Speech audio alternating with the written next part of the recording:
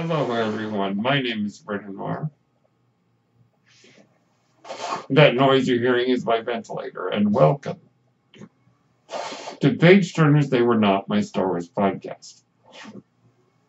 Today, I'd like to talk about Return of the Jedi and its place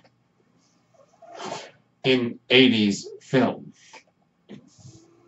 Now, I have talked a bit about where Star Wars falls in the history of American cinema. Star Wars being part of the auteur cinema of the 70's. And I've talked about how The Empire Strikes Back coincides with the downfall of the auteur cinema. Return of the Jedi comes out in a very interesting place. And I have not yet discussed it, and so I thought I would today. Depending on who you ask, the end of New Hollywood, or the American New Wave, the auteur cinema,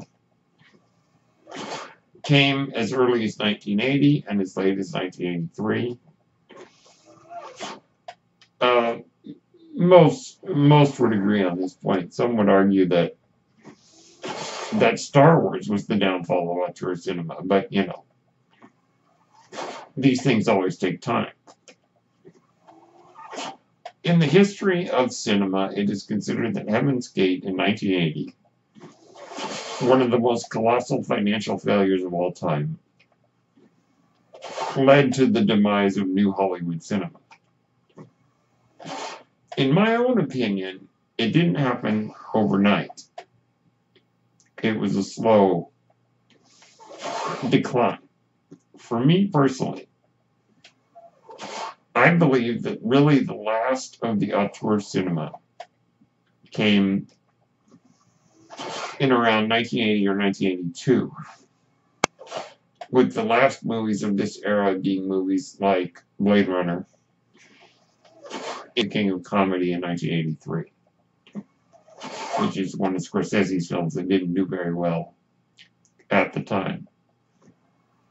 Which, by the way, I would recommend highly. The King of Comedy.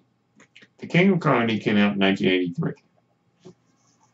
The same year as Return of the Jedi. So where does Return of the Jedi fit in the history of cinema? I would not consider...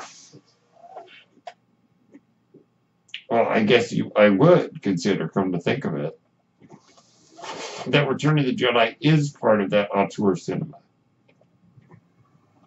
But it's a little bit different when it comes to Star Wars because the success of the original film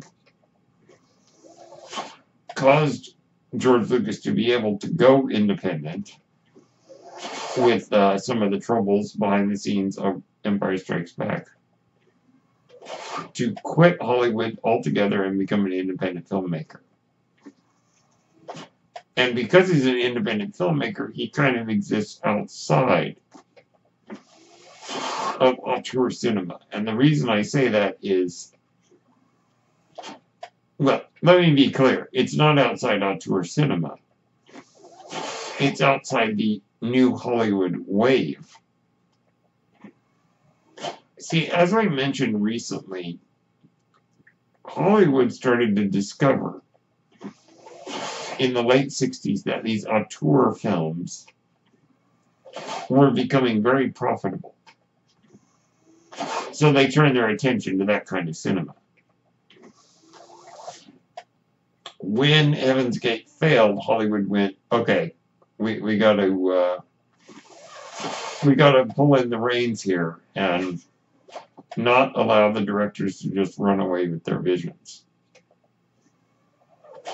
And so they seriously curtailed that. George Lucas, however, because he quit Hollywood with Empire Strikes Back, was beyond their reach anyway. And his films are going to be profitable no matter what. So Hollywood wasn't really in a position to curtail his work. And the truth is, because he was independent, the production of The Empire Strikes Back and Return of the Jedi were beyond Hollywood's reach. All Hollywood was doing with Fox was distributing the movies, but having no say in their creation. So George Lucas, even though New Hollywood had died, was continuing to make his vision with Return of the Jedi.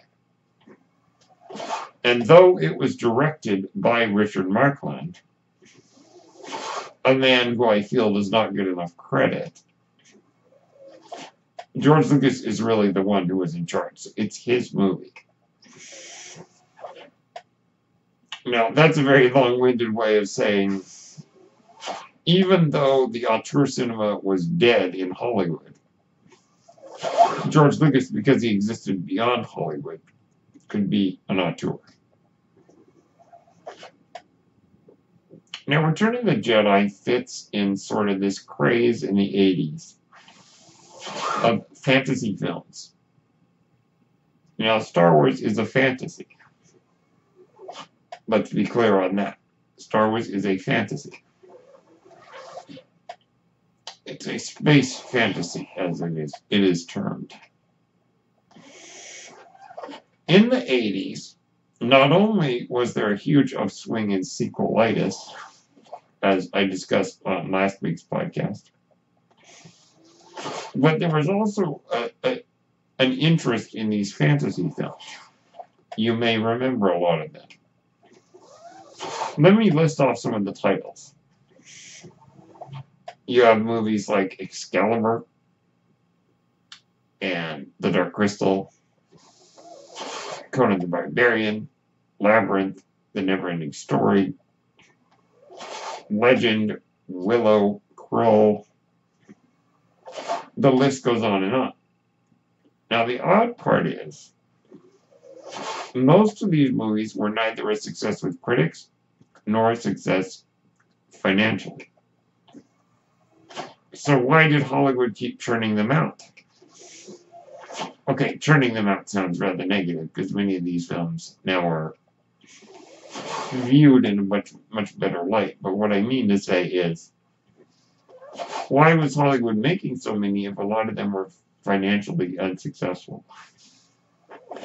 And I think, like any trend in Hollywood, money talks. And I think at the beginning of this 80s fantasy film craze, they were proving to be financially successful. Conan the Barbarian and Excalibur were financial successes. Conan was quite a success. And I think that Hollywood saw this and went, okay, let's go with this, because these movies are profitable. However, most of the ones that came after were not. Now, I believe that maybe The Empire Strikes Back and Star Wars, which came out kind of before this craze started, of fantasy films, were kind of the progenitors of that. Star Wars, as I say, is fantasy, and so everybody was kind of trying to do the next fantasy. At least that's my hypothesis. But a lot of them didn't want to just copy Star Wars in terms of being a space movie, but make them more traditionally fantasy. Movies like Dragon Slayer, which unfortunately was not a financial success, but did come out kind of in the wake of Excalibur. And, you know, a lot of these films, as I said, were not well received when they came out, but have grown quite a nostalgic audience over time. And I can't help but think that Return of the Jedi fits into this. Return of the Jedi is a fantasy film involving lots of creatures. You know, it's the most creature-centric of the original trilogy. I think George Lucas, he has said in interviews that now that Star Wars had established its identity, he could play around with it a little more. And that's probably why you get strange creatures like the Ewoks and the weird denizens of Jabba's palace, the Rancor and other strange creatures, Admiral Akbar and the Mon Calamari and things like that, where really they went to town with the creature. Now, it's interesting to notice if you look at the 80s fantasy films that the early ones, like Excalibur and Dragon Slayer, and even Conan the Barbarian, aside from a few creatures, Conan had the giant snake, and Dragon Slayer, of course, had Vermithrax, the big dragon. Aside from that, there weren't a lot of creatures in these movies. But then you get The Dark Crystal, which came out a year before Return of the Jedi, which is an all-creature feature. And after Return of the Jedi, you get all of these, Never-Ending Story, Willow, Legend, which are the Never-Ending Story, Willow, and Legend. Let me slow down a bit. Which are creature features with lots of neat makeup, lots of cool creatures that just are really much more adventurous, with going beyond just being your standard fantasy films. Sword and sorcery, to having a lot of cool effects that involved creatures, that involved monsters. And I think that Return of the Jedi fits into this world. Now, I don't believe that Return of the Jedi has as big of an impact. And maybe I'm wrong. Maybe I'm looking at this the wrong way, but I am not inclined to believe that Return of the Jedi has as big of an impact on cinema as the previous two Star Wars films. But it's really hard to say how different our world would be without Return of the Jedi. We know that without The Empire Strikes Back, or at least in my theory, Star Wars would not be the phenomenon it is today if there weren't those sequels. But I think that Return of the Jedi, at least in my own mind, it wasn't as big of a deal with making Star Wars the big franchise it is, but I don't know that for sure. There's really no way of knowing. Now, it is unfortunate that during the making of Return of the Jedi, things did not go well for George Lucas himself. I'm not going to get into that here, but if you want to know more, definitely check out How Star Wars Conquered the Universe. Return of the Jedi, I think, definitely may have been responsible, and go with me on this, may have been responsible for the monster creature effects heavy fantasy movies that would come out afterwards. I think it is highly likely that the success of the film and this neat cornucopia of creatures caused a lot of fantasy filmmakers to go, ooh, let's try some really neat effects here. And arguably, you could trace that back to maybe the success of Yoda. It is possible that maybe the Dark Crystal would not exist as a, fully Muppet movie. No humans, without the success of Yoda in The Empire Strikes Back. So I do believe that Empire Strikes Back and Return of the Jedi, but particularly Return of the Jedi, played a part in making creature-heavy fantasy films a common thing, a common uh, element of 80s uh, cinema. And I think that I certainly grew up watching a lot of these 80s films, and I'm sure a lot of you did too. And just the fun of them, just the sheer um, joy that I get out of watching movies like that. And it's not really that a lot of them are what I would call really, really great movies. I think the nostalgic factor is there. But more than nostalgia, I think that there's a feeling there that you don't really get with modern movies, and I don't know what it is. I can't put my finger on it. Whether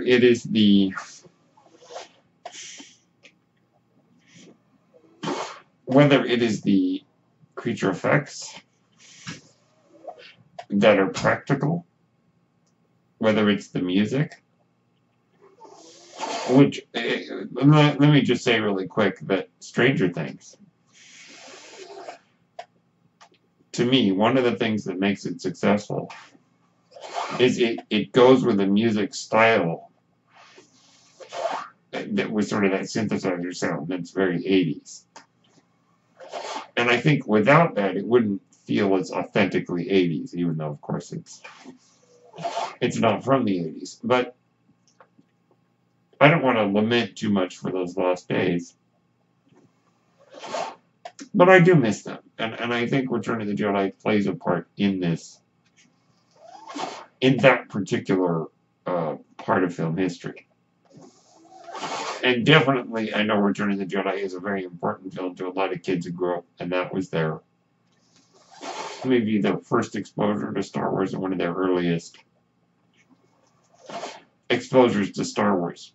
Now, many of you know I used to be kind of sour on Ewoks, and I kind of went with the old Gary Kurtz idea that they're only there to sell toys and things like that, which, by the way, Gary Kurtz, who'd been Lucas's longtime producing partner, basically was fired after going way over budget on The Empire Strikes Back. Kurtz, unfortunately, didn't have any kind words about Return of the Jedi, saying it was all just a big marketing thing for George Lucas to sell toys. And I used to kind of be of that mindset, especially with the Ewoks, but now I completely reject that. I love the Ewoks. I love Return of the Jedi. Now, for me, it is the weakest of the original three, but that in no means, in no way, is meant to be an insult. Saying it's the weakest of three amazing movies is like saying which of the Toy Story movies is the worst Toy Story movie. You know, it's not a question that can be answered in the same way as saying like three bad movies. You know, when you're talking three good movies, it's like, how do you pick the worst, quote unquote, worst one? But I'm very happy about Return of the Jedi's place in film history. I'm glad that it was a success. I'm glad that it introduced some amazing new worlds to us. Not just worlds, but just, I think, expanded the palette of Star Wars, if you like. And I can't help but think that its success played a part in those wonderfully nostalgic 80s fantasy films. Thank you so much for tuning in. My name is Brendan Marr. That noise you're hearing is my ventilator, and thank you for listening to Page Turners They Were Not, my Star Wars podcast. May the Force be with you.